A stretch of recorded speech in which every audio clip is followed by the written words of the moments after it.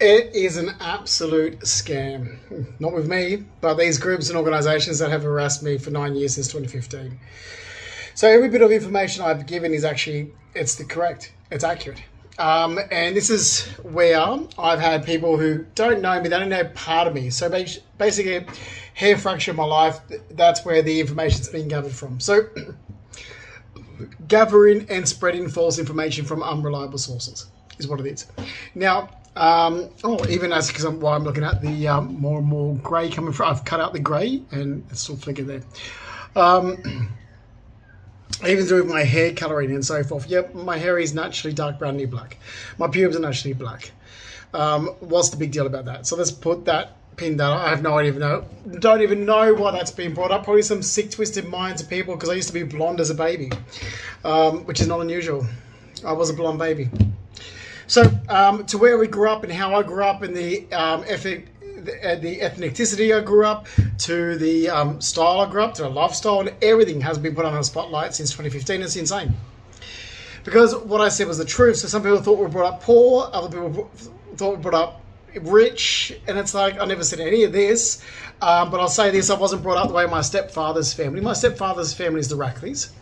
And I'm definitely not brought up like my mother's sister's children, or my dad's sister's children. Okay? We were brought up differently. And I'm going to make this perfectly clear because even immigration got it wrong. Just because you're related doesn't mean you're brought up with the same traditions, the same lifestyle choices, the same experiences. Doesn't even mean you're the same religion, because I'm a different religion to my cousins. I'm a different religion to my cousins through my mum's side and my dad's side. And that's how we were brought up. So my mum's parents are Roman Catholics. Their parents are Roman Catholics. Their grandparents are Roman Catholics. Their great-grandparents are Roman Catholics. I'm brought up Roman Catholic. Other cousins aren't. Okay? It's that simple. I'm brought up in private schools. My cousins are brought up in public schools. There's a massive, huge difference. As for my mum crying poor and going on with... And she's done this when my grandparents were alive. So Lola May and Reginald George Purdy, my mum's parents... My mother used to do this when they were alive and say, oh, we're only ever brought up working class. And my nan said, no, we weren't, Carol. We're middle class. No working class family owns horses, is what my nan used to say. Basically, nip that in the bud straight away, because it was instantly working class people, your father had a trade, is what my nan used to say. So my grandfather, her husband, Reg, had a trade. That doesn't make us, we're not working class. Working class people is what you see at the working at the grocery store, is what my nan used to say. Working class people don't have a trade. Your father had a trade, I have a trade, Carol, which is what my nan used to say. So my nan was a bookkeeper. My nan gave up her job. So what my nan did is exactly what accountants do today. Nan worked in Glebe. She gave up her job to raise a family, to stay home and raise the kids, while her husband kept up his job, which was he was a butcher by trade. So they were, two incomes coming in before the kids. Nan said, even when they were married, it was still. She said, I was still a clerk when we got married. I was still working. Nan always goes, your father, meaning your pop, your grandfather, my Reg, was working. So my nan would shut it down straight away because Nan used to get so upset about this. And this has all got to do with the fact that my grandparents moved to Blacktown in 1962. But as both my grandparents said, Justin, you were somebody if you moved to the suburbs in the 60s. There's a massive big difference to like today, meaning even 20 years ago, when my nan used to say this, to what it was in the 60s. We moved to a new subdivision area in the 60s and we were somebody. That all changed. And it did change. It changed to do with immigration. It changed during the 90s. It changed quite a lot. It changed when Sydney got the Olympics and they cleaned up inner city suburbs of Sydney and made it more gentrified. It changed. But the city was the slums. And that's the thing, the city was always the slums. And my nan was like, it was amazing. We were the second owners of a brand new house. The guy that lived there before us was only there a year, Nan said. We purchased the place in 1962. They were staying in Medowie to save the deposit, but they went from Rozelle to Medowie. Nan always told me the house in Medowie was her brother-in-law's place, which was Raymond Senior, Raymond Purdy, which is Pop Reginald George Purdy's brother's place. He lived in King's Cross. I think he died in King's Cross. He actually died, I was always told he died at the age of 41, but he died in his 30s. I've got his death certificate. Actually, Nan gave me, like I say, growing up, I grew up with my grandparents, and Nan used to give me all the documents. I used to just photocopy them and give them back to her, because Nan used to hand them to me and say, you know, you can have these before my daughters get their hands on them. And it wasn't just Nan that did that to me. Uncle Fred, which is, his real name's Leo Patrick Sayer, which is my Nan's uncle, and my great-grandmother, which is Mary, which is Leo Patrick Sayer's sister, which is Mary Sayer, but she married a Keegan, so become Keegan. She used to as well. So let's go back to this, because this has been brought up so much. Apparently, people thought that I was trying to be somebody I'm not. No, I've never denied where I'm from. So I'm born in Blacktown, transferred to the RPA, you know, in the children's, well, Amanda, my twin sister, went to the children's hospital, but it was in Newtown. My pop, Reginald George Purdy, his mother was still living in Newtown at the time. Okay, all of my family is from the inner city suburbs of Sydney. I do have some family that are better off than others. My uncle Fred, which is Leo Patrick Sayer, he's from Bellevue Hill. So he was living in Bellevue Hill. He only moved to Leichhardt, when I knew him when he lived in Leichhardt, when he became an older man. He moved into the house that he owned, that his sister Mary raised her family, my nan Lola, in. This is really quite simple. So where I went to school, I didn't necessarily grow up in those areas. That's just where I went to school, because that's where a parent was living. But I didn't really just grow up with my parents. And this is where I find a lot of people that have grown up in a very plebeian lifestyle, where they just have two parents and that's it, don't understand this. Because I was better off having parents that divorced than I was having parents that were together. It meant I had a much brighter lifestyle, and I was exposed to more affluent areas and so forth by having parents that divorced. So let me get back to the whole thing about born in Blacktown and raised in Blacktown. Because we actually had a horse start in Ruddy Hill, Dunsmore Street. So even in the 80s, it was a very different area. I looked at it now, I was like, oh God, Jesus Christ, we're not living it. So different. But you're talking about in the 80s when it was, you had ice skating rings around near 3rd Avenue. You had the stores, shopping malls, coffee shops. You had the Greeks with the, they had their little milk bars. You had the ones down the road on Ruddy Hill Road that had the, what was it? Oh God, I'm sure it was a dress. Adronicus Coffee. You know, I went to a private school called St. Aidan's in Ruddy Hill. We had a beautiful house with a swimming pool, landscape gardens, and stables. Okay, and we had all this 10 minutes from Parramatta. And that's what the difference is. And that's where immigration doesn't get it. Because you say, like I say where I'm from now, and they look at it like it is now. I said, yeah, we had land 10 minutes from Parramatta. Different lifestyle. The way we grew up was very different. Like I said, I had a 2-story cubby house, which was really teenagers' retreat. We've run in water, power, and electricity. It was abundance. It was a beautiful lifestyle. You would not live there now. And that's the difference. There was a turnaround. There was an absolute turnaround in how things were done. The Sydney Olympics changed a lot as well. So I've never denied where I'm from. But then I've also said, okay, so my snobbiness does come from Big Nan and Uncle Fred. They both spoke with a plum in their mouth, and that's what my Nana Lola used to call it. Because when I used to bring up their accent, and it was a British accent. So Uncle Fred spoke with a very strong, snobby plum in his mouth. One of his phrases would always say, cheerio. Cheerio. It was very posh, very snobby. That was my great uncle who I was very close to growing up. Leo Patrick Sayer. His brother is Matthew John Sayer, who I used to call Uncle Jack or Auntie Jack, is what my mum's cousin, which was Sharon Newcomb, said. Sharon Newcomb and Chip Newcomb remembers the house that my nan's cousin Gary Williams grew up in, which is in Bellevue Hill, which is where my nan used to go to visit her grandmother and her grandmother's sister, which is Annie Williams. My nan's grandmother is Julia Sayer. Their mother is Bridget Dufresne. Like I said, my nan's grandmother is French. My nan's great-grandmother is French. My nan's great-grandfather is Irish. My nan's great-grandmother is French. My nan's great-grandfather is Irish. My nan's grandmother is French and Irish. My nan's grandfather is English. Okay? So the sayer. And it's really not, so every statement I've said is the truth. Now, yes, my mother did move in April 1989 to Tamworth, that's true. But we didn't have family from there. And I went to a private school in the area and I only lived there for barely 6 years, but I was spending my time in Sydney the entire time. Now, as for the city influence, my mother worked as a paralegal when I was growing up in Sydney. My dad was a builder. So my dad's the first husband, Mark Ian Fleming. He was a builder. Mum's a paralegal. Every statement I've said is the truth. Everything. Mum's closest friend back in those days, I don't have anything in common with my mum these days, because back when I was growing up in the 80s, we grew up in an extremely 80s lifestyle. 80s, like full-on 80s funk clothing. I was going to under 18s discos as a 7-year-old when I had all these designer suits, shirts, Miami Vice shirts, shoes, you name it. Ghetto God, I was covered in jewelry. That's how I grew up. Everything changed when my mother moved, because we went to a different environment. My mother started to fit in to that environment. Okay, so how we grew up in Sydney to then where I moved to, but I really didn't change much because I was so Larry for the 6 years I was in this area, because I brought my Sydney suburban ghetto gold behaviour with me. And I did. So here's the thing. Mum worked as a paralegal in the city. By the time she got home from the city to the suburbs, it was late.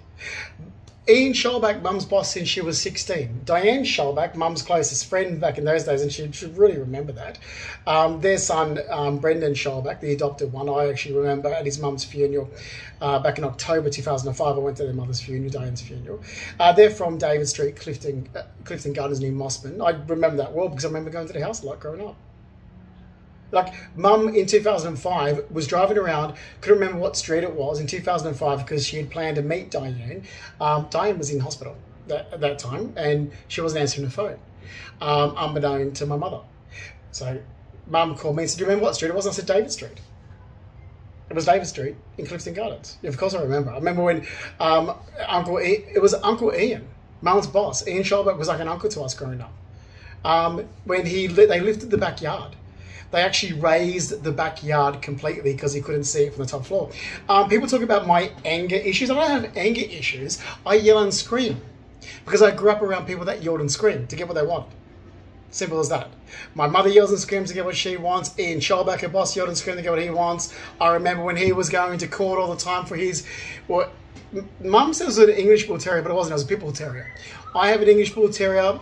Ian Scholbach had a Pit Bull Terrier.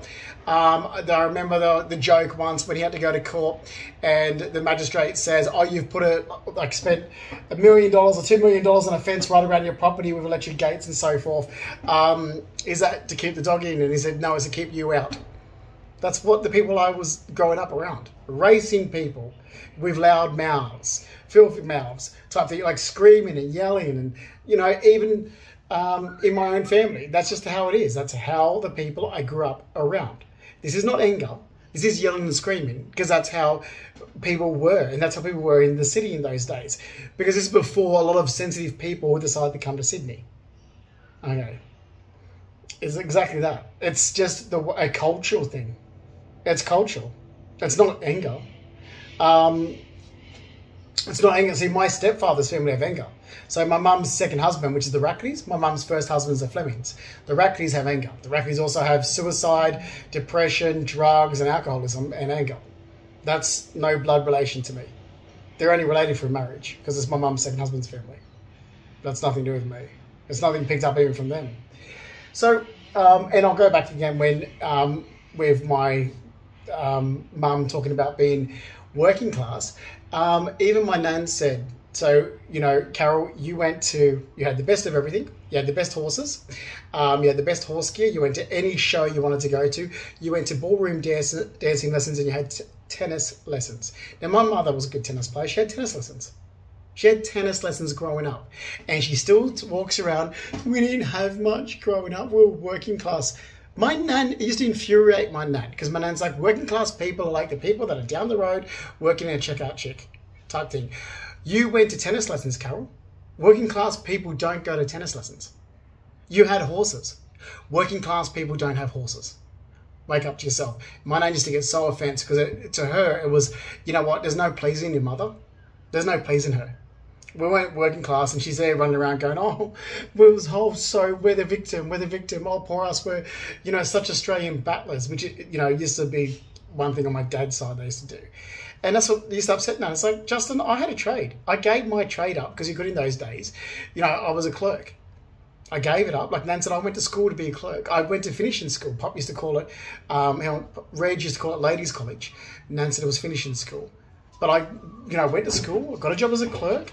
I gave that up to raise a family. Her husband, Reginald Purdy, my mum's father, was a butcher. That's a trade. We had good income coming in. Your mum's just full of shit. What we didn't, she didn't have. What did she miss out on? Yes, Baxter. My dog just was giving me wants my attention. So there's that. Every single statement, including, I always call 43 Piper Street Leichhardt Nan's house. And my mother keeps putting her head up going, "Oh, it's Uncle Fred's house." I'm like, yep, Uncle Fred owned it. I'm not an idiot. I know, and Uncle Fred's Leo Patrick Sayer. We call him Uncle Fred. I'm not going to get into that. I was like, I'm not an idiot. I know Uncle Fred owned it. But his sister, my big nan, Maisie, raised her family in the house. Okay, raised my nan, Lola May, in that house. So Lola May Keegan, which her mother was a Sayer. So Mary Ann Sayer married, what was that? Arthur, he has a long name because he's got two middle names. Arthur something, is it Arthur William Keegan? It's Arthur, I'll have it somewhere. I've got his birth certificate somewhere. I've got the marriage certificate somewhere. He's got two middle names. Is it Arthur James William Keegan, something like that? Anyway, which is my mum's grandfather, my nan's father. So they lived in Leichhardt in Piper Street, raised their family. My nan lived her life out in that house, meaning my big nan, my great-grandmother. And then her brother, when he got older, moved into the house that he owned. So I've always called it my nan's house because that's where my nan's raised. Uncle Fred owned it. That's right, Leo owned it. But he lived in Bellevue Hill. And he was living in Bellevue Hill even during the war. He lived in London during the war, but he was back here at his house in Bellevue Hill. So he lived in 33 Edgecliff Road, Bellevue Hill or Wallara, whichever suburb it comes up under. And that's true. And as for the Wallara address, even Dad's grandfather moved to Wallara. So that's why they were married in Wallara. I don't have the address of where he was living, but I do know that he married Ada Gray, who's from Abbotsford. So my nan Ruby, this is my dad's side now, Ruby's mother, and Ruby's father was married in Wallara. And Ruby's brother, which is Uncle George Hill, he told me that's where his father was from. They moved from Dunedin, so not originally from, like Uncle George's father, who was his name, Frank Edward Hill. Frank Edward Hill was born in Dunedin, moved from Dunedin to Wallara when he was a young man, and that's why he was married in Wallara. His parents are from, like I said, like the descendants. I know all my descendants except for Dad's father. The ethnic side comes from Dad's father. Frank Edward Hill's parents are from Southampton and London. I never said anything different than that. And then when it comes to ethnicity, like when you look at my family on my dad's side, it's like they all look Lebanese or ethnic or Greek or Italian. It's like, yeah, I know, we keep saying this. I've told you people time and time again that Stanley Fleming, who is my pop, my grandfather, my dad's father, Mark Ian Fleming's father, Stanley Fleming, was an orphan. He wasn't adopted. He was raised by Edith Kavanagh in Botany Bay. But as per Australian records, it even states on all the Australian records, there is no country of birth, there's no place of birth. It's unknown. It's unknown what country he came from. It's unknown where he was actually born. But what we do know, he was raised by Edith Kavanagh in Botany Bay. That's it. I know what his brother-in-law, my great-uncle, told me. And, finding information to back it up. Well, there's little. Although the government documents are there, and I know my grandfather Stanley Fleming. Of course I do. I remember even when he passed. So I know him growing up. There's and that's the other thing. I grew up with a lot of older family members in my family. I wasn't with my mother. She worked full time and then had the horses. My twin sister was more with my mother. My parents divorced around 1985, 1985 would have been. Or separated in 1985, divorced in 1986, maybe. But they were married in 1977. I know all my side of the family. There's no memory issues. There's none of this, oh, trying to be grandeur or something. It's like, no, I'm just stating a fact. I'm stating the fact that this is where my family's from, the inner city. They're Indigenous to the inner city. I've got family members that were Indigenous to Bellevue Hill, that were Indigenous to Drummoyne, Abbotsford, Leichhardt, Balmain, Rozelle, Botany. That's where they're Indigenous from. There's no, and as for the country, no one heard of Tamworth before 1989. And there's none of this trauma made up. So idiots started making these bullshit stories up in the last 9 years that really pissed me off. Apparently I had trauma to do with Tamworth, and I'm like, that makes no sense at all. Because no one heard of the place before 1989. I was 9. I was 9 years of age when my stepfather, my mother's newly married husband, that she married in 1988, brought it up about going there for a weekend holiday, and they went there, and the exact weekend they went there for a holiday, my mother bought a house there. She liked it and bought a house there and moved from Sydney. They moved in April 1989, so the week of my 10th birthday. That's the facts. And I really don't like nature. So moved back home to Sydney. And when I was there, I was barely there for the 6 years I was there, considering we weren't from there and we had no family or friends there. So all of our time was spent back home in Sydney anyway, which is the truth. And I used to go to work with Pop at, which was PJ Boats, and then became Family Boats for John Smiles, a good family friend in Blacktown. I used to work every year. That's where all this crap with me was brought up to. I'm like, I've worked since a teenager. I haven't stopped working. So me having expensive designer labels and so forth, and what I've had is not unusual considering it's also how I grew up. Okay, we did have the best of everything.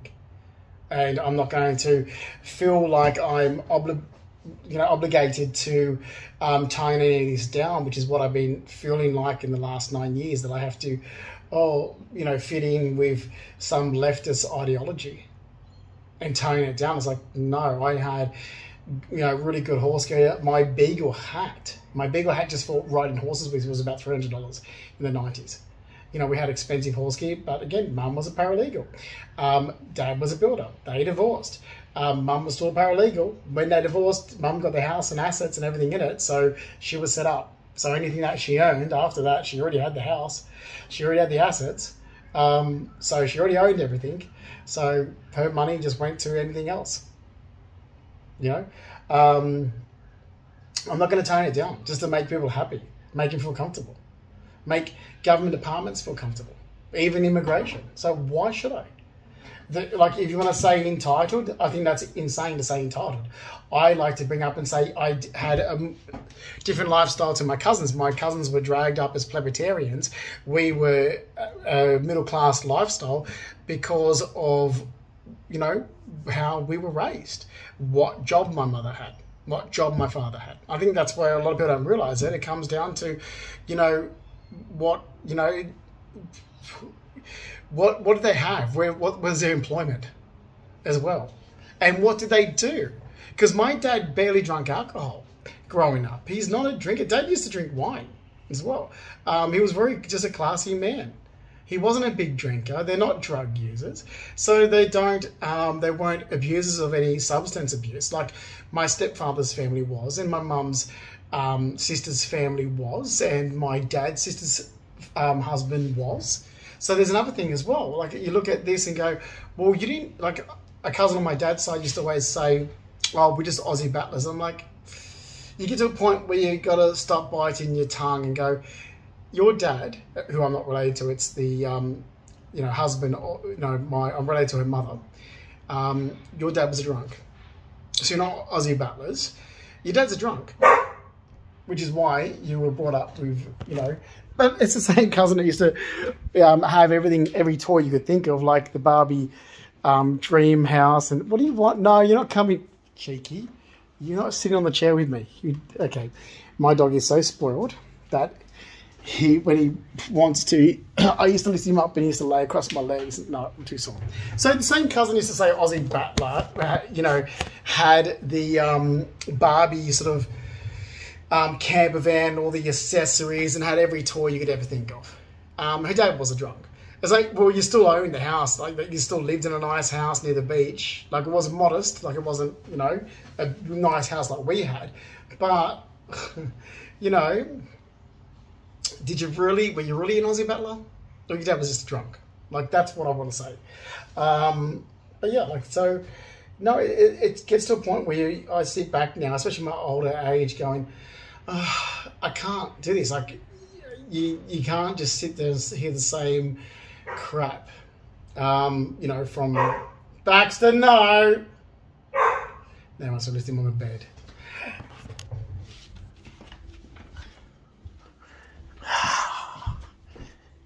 Oh, okay, no. He wants me to lift him down this little step. You can't get down the step? Okay, you can't get down the step? Come on. You can get down the step. Come on. Come on. You can do it. Come on. Come on, boy. You can do it. There you go. Oh, no. There you go. You did it. You did it. You did it. Yes, you did it. Oh, God. Oh, and all because he slipped once. Now, every time he goes in the kitchen and I'm getting off the subject, and he tries to come out, he looks at the step going, oh, it's a tiny step, Baxter. It's because he loves me. So look, no, it's ridiculous. This has just gone too far. Every single statement I say is the truth. Again, like I said, I had different upbringing to my cousins. Our traditions, our beliefs, completely different.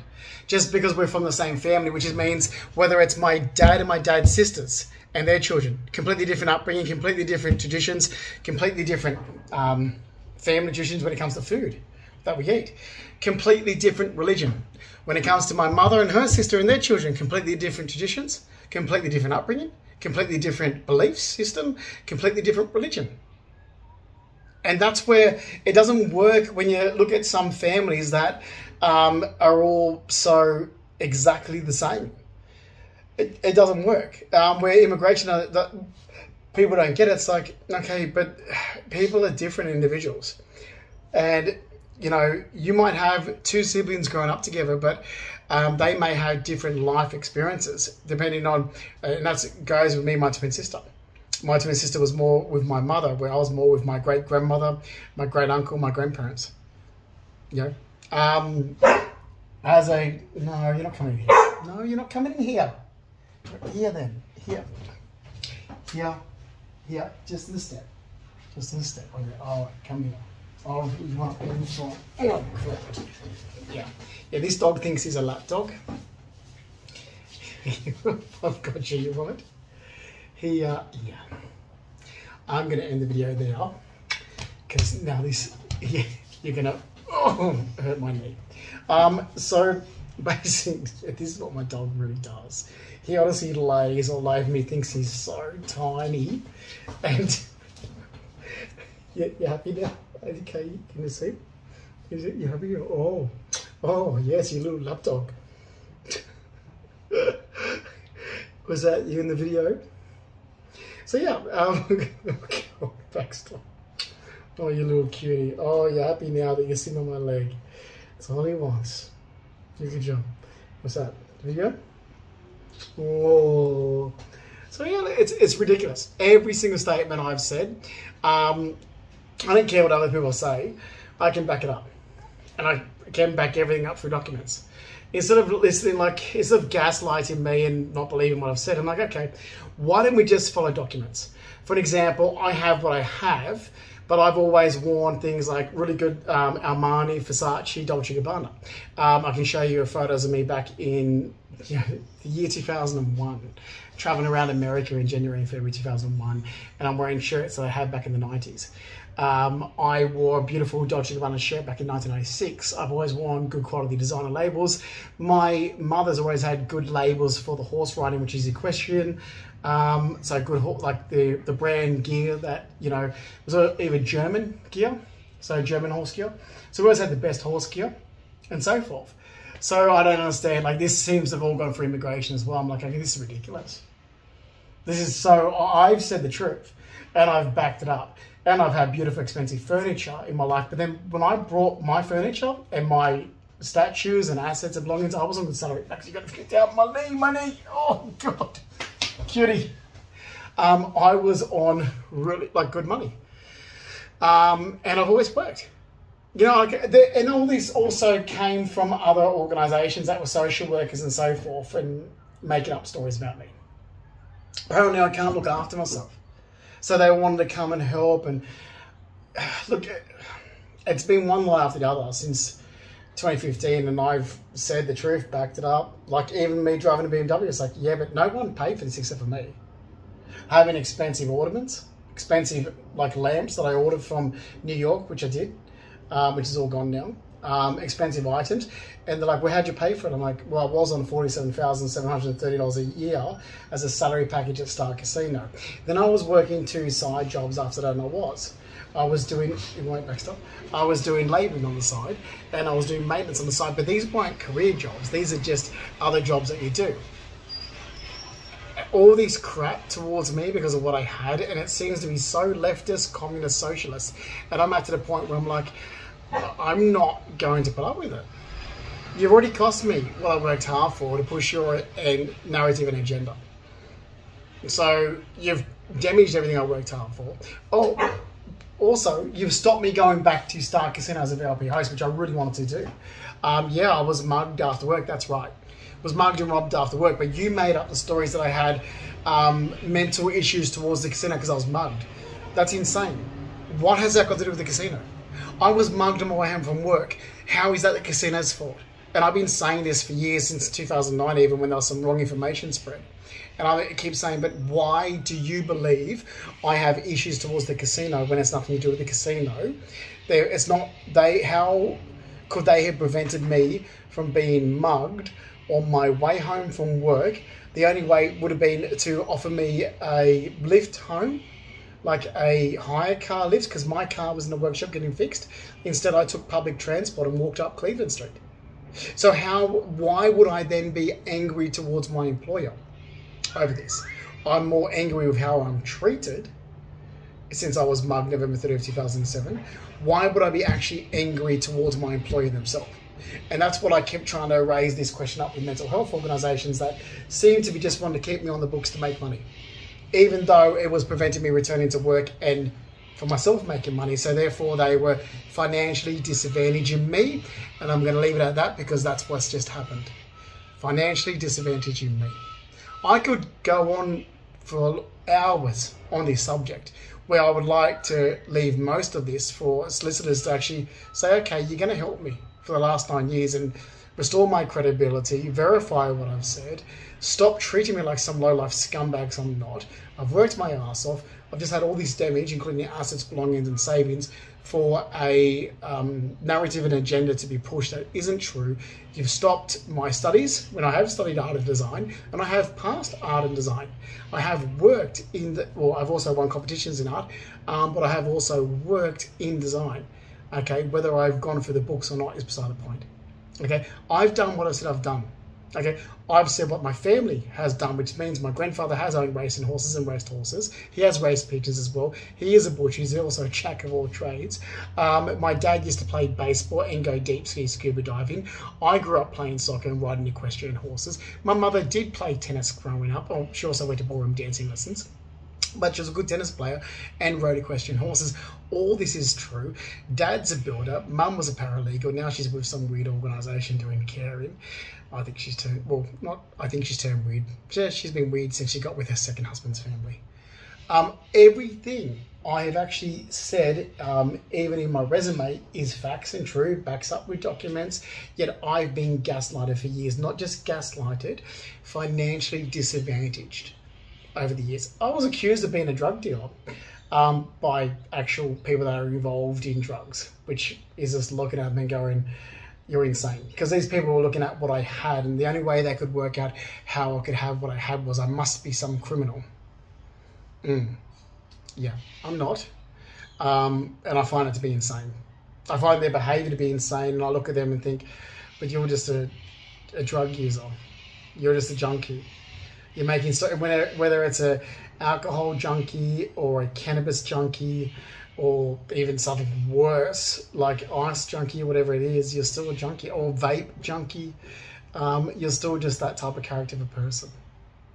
So, yeah. And as for myself having a green card to America, it wasn't therapy. It wasn't Greyhound therapy. Who made up these stories? I just applied for a green card like anyone else can apply for a green card. I didn't say, and this is where mental health said, here's what mental health said. I believed I had a green card to America given special treatment because I believed I was rich. Never said that. I believed that I had the degrees to hold a green card to America, where I turned around to him and said, anybody can apply for a green card to America. As long as you got your high school certificate, you could be a barista making coffee and apply for a green card.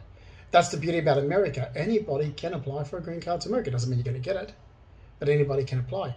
As for me having degrees, I did study design that mental health industries have now denied me of my studies, and they've done it for 9 years, and this is where I'm sitting back going, oh, I can't work in any of my studies because you've told people that I've lied when I haven't.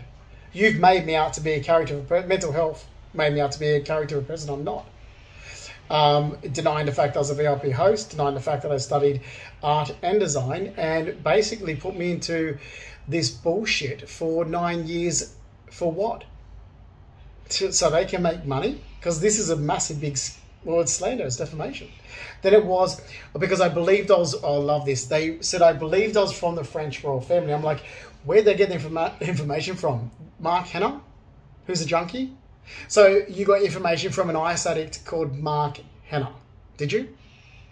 Right, because I've always said, yes, that's right. My nan's, and I've said this, my nan's side has French. Because people say, where do you get this from? I'm like, well, my ethnic look comes from dad's father. But it could also come from the fact that nan's got French in her side, which is what I've said. Then instantly I'm attacked. I'm like, why are you attacking me when nan's great-grandmother is French? Bridget Dufresne. Oh, Dufresne is this. I'm like, I don't care what Dufresne is. Dufresne is my nan's great-grandmother's last name before she was married. Okay? And that's it.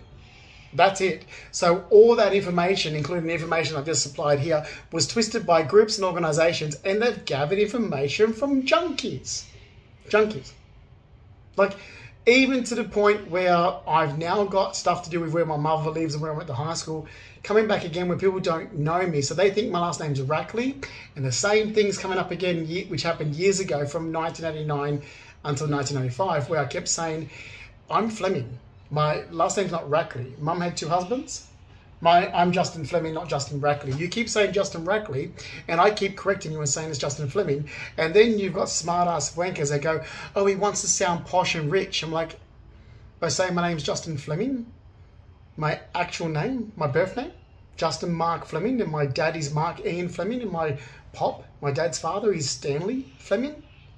Because you think I'm related to Mum's second husband, which is Mark Jeffrey Rackley. His father's Don Rackley. But you keep getting told the same thing continuously, but because you're country people, you're too stupid to understand or comprehend. That's where I went to high school at Lady Rosary College. That wasn't to everybody. That was to the wankers of people that I can't stand there. Because most people from the area, well, not most, any single person in my entire life who knows me, for any stage in my life, they don't know me as any other name except for Justin Mark Fleming. And yes, I do have a stage name or an artist name that I use, and I always use Sosime and other names that are affiliated with Latin versions of my name. And I'm not even going to get into that, because this was to do with my upbringing in Roman Catholic. And this started with learning the Latin versions of my name back in 1984 when I started at St. Aidan's in Rudy Hill. Okay, better schooling teaches you more education. You know, oh, that was really bad English. More education. But still, yeah, I had good schooling. You know, everything I've said is the truth. And I'm not backing down. My mother used that for her own little manipulative behaviour. I'm a sitting duck because I don't have my grandmother Lola to stand up and say, well, this is true. And like I've said to people, I said, we'll just rely on documents then. Instead of taking my testimony, every statement I make, I can back it up with an actual document to prove what I'm saying is true. So I will back things up with a documented proof to what I'm saying is true. Everything. Where I've lived, here's the addresses. The fact that I used to put my car, I used to register my car at my mother's address, or like insurance say that it's at her address. Yeah, I did. But I wasn't living there. But here's the addresses I've lived at. This is where I'm born. Here's where I'm raised. Here I went to school. This is where my grandmother's from. This is where my grandfather's from. This is where my parents are from. This is where my mum's born. Let's just rely on pure documents of proof, because you don't want to believe me. The fact that I learned French in high school, let's just look at the actual documented fact, which I've asked my old high school, which is no longer exists, but the high school that took it over, because it moved to another location. I've asked them for the list of the subjects when I was at the school there, and I've got that. So let's rely on that as evidence. Okay, you don't want to listen to me or believe me. Let's just rely on pure documents. My nan's grandmother Julia died in the front bedroom at 43 Piper Street, Leichhardt, back in the 50s. Let's rely on her death record to show who her parents are: Bridget Dufresne and Matthew Joseph Ryan. Let's look at that. Okay, let's rely on government documents to show where Leo Patrick Sayer, my great uncle's, his address was: 33 Edgecliff Road, Woollahra, or Bellevue Hill, whichever it falls under. Some say Woollahra, some say Bellevue Hill. Let's look at that. Okay, considering you want to keep gaslighting me, but on the extreme, which I've had from mental health organisations, the extreme, which is extreme defamation of character, costing me everything I've worked hard for. Deny me the truth of my studies. Well, I've done nothing with my studies now. And the thing is, and I'm still having mental health to stop me from doing anything in my design studies. I only had a break. That's it. To go back and pick it up again. I studied design at TAFE College in 97. I started it in 2009. I started it in 2010. I studied art at TAFE College in 1996. I did design and, design other aspects and other courses, of course, through high school. But after high school, it's TAFE College. Now, I can back up with documents what I've done. And I've had these organisations completely lie about me since 2015 to deny me that truth. So let's look at that. The fact that I'm apparently rich, I've never said I was rich, but I did have well over 100,000 in savings, and here's the reason why I had so much money. I did have expensive assets and belongings. Here's the reason why. So let's just rely on actual facts, not what these mental health, social, pathetic losers of people that make money from destroying someone's life like mine want to base their information from. How I grew up, look at my mother's house, look at where my dad lives, look at the fact that where my grandparents lived, where they're from, how I initially grew up having horses and swimming pool, landscape gardens in Rudy Hill. Look at the facts. So that's it. Look at actual, areas where I've lived around. Okay, I never said I was rich. That's one thing I've never said. But I didn't grow up working class, I grew up middle class. No working class people had the lifestyle that we had. And that's a fact. So I've never said anything other than the actual truth. Look at that. The fact that Nan's great-grandmother, so Nan's grandmother's mother was French.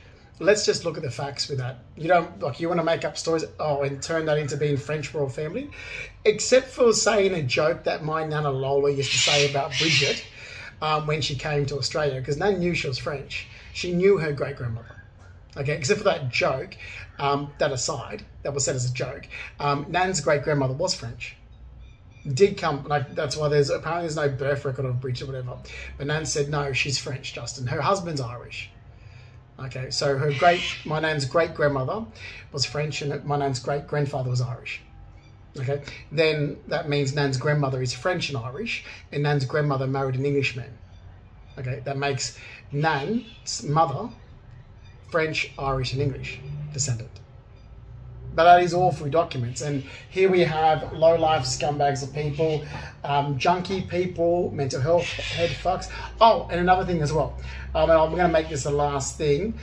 When scummy people who involve themselves in my life, like my hairdresser. So my dad's older sister had her DNA done. Now, Fleming, the last name, the surname, I know the heritage of the surname. So just so I can put this in perspective. And I know the heritage back in 2006 when Rob Van Erden, who lived down the road from me on Cleveland Street, Surrey Hills, actually told me, because he said, your last name's Fleming. He said, can't be. I said, it is. Here's my ID. He goes, well, I know Fleming's like he was from Holland or whatever. I said, your name actually was a two-part name in history. And he got me the details of where it came from, because Rob's name was a two-part name. He said, my name's, like, his name's Rob Van Erden, U-R-D-E-N, I think it is. He said, your name was very similar to that, the Fleming. So he knew the history of the Fleming last name. I said, oh, I don't know, because Dad's father's an orphan. I said, so that's the history of the name itself. So I've only brought up the history of the name itself. I've never ever once said that that is my father's history. I've never said it. What I've said was that's the history of the surname, but my dad's father's an orphan. However, the history of the surname is this, and it's a French spelling, an old name which used to be a two-part name, Von Fleming, which was from the area where, it's a Flemish name, from the Flanders area where Belgium meets France. You find it a lot in East Germany, he said. That was back in 2006. I'm in Cleveland Street 392. He was up the road with his boyfriend then, well, the guy he was living with anyway. And the information I got regarding the history of the name came from him. That's where it started from. And I even said to him, I said, oh, I have no idea, because Stanley Fleming, that's it. It's Stanley Fleming. I have, like, my pop, and his son is my father, Mark Ian Fleming, and that's it. So where Stanley Fleming's parents are, no idea. He was raised by somebody else. So that's all I said. And apparently, in the last 9 years, even though this has been said since 2006, in the last 9 years, all these organisations want to make something bigger. So mental health want to turn this into something sinister. And it's like, but it's not sinister. You're lying about me. This is defamation. This is defamation from groups and organisations and other people who only know. So people who've passed through my life in the last 25 years who know nothing except for a little hair fracture of my actual life. That's it. And that's where you've gathered information from. I love when idiots gather information from some junkies. I'm like, yeah, your information is coming from a junkie that's blown something way out of proportion. Well done. But what I actually said was the truth. Everything I've said is the truth, and I won't back down. I don't care how many people I've got to court on a weekly basis to get a solicitor to actually start listening to me and taking it from these organisations where they've twisted information to be sinister and start restoring my credibility and telling the truth about me. It's already cost me everything I've worked hard for. What do I have to lose? Seriously. You've backed me against the wall, and a man that's got nothing left to lose is a very dangerous man. I love that saying. But I'm not backing down. I'm right. You're wrong. You deliberately came after my life to attack the truth. So you've attacked the truth and you've twisted it to be sinister to push your own narrative and agenda. And that's exactly what these organisations have done.